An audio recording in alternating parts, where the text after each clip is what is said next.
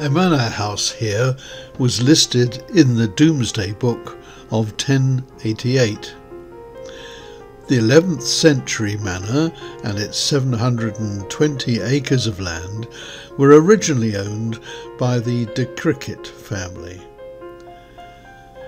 For a while it was used as a children's theme park by Noel Edmonds. Later, the house was used as a background to the popular TV series To the Manor Born. The whole estate now is owned and run as a hotel by Warner's Hotel Limited.